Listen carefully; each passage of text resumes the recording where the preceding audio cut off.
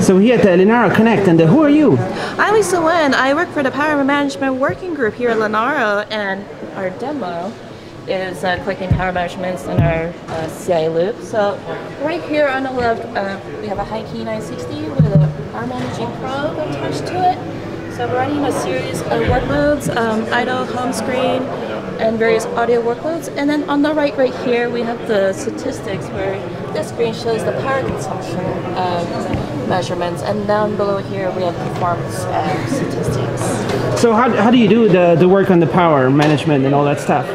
So you have to go in and make sure it doesn't use too much power?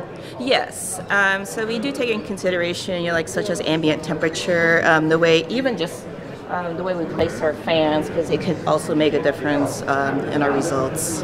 And right here it says, what is this CI?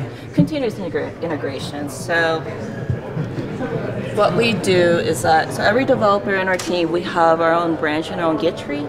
And then we use a tool called auto-merge, where it merges all the branches to a central repository.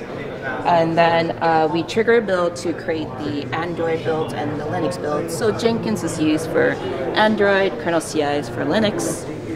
And then once the builds are successful, the images are stored at a separate server, and then we submit jobs to Lava, where we use for device management and deploying jobs and tests. So what our Lava jobs will do is be able to boot kernels on our boards that have the ARM energy probes attached to them, and then be able to start running a workload automation.